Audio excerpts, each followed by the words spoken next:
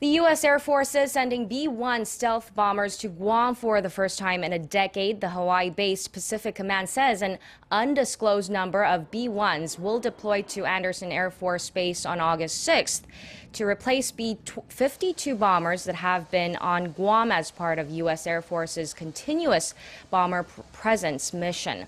The B-1 bombers will be accompanied by about 300 airmen. The move comes as China has been upping its flights in the increasingly tense South China Sea.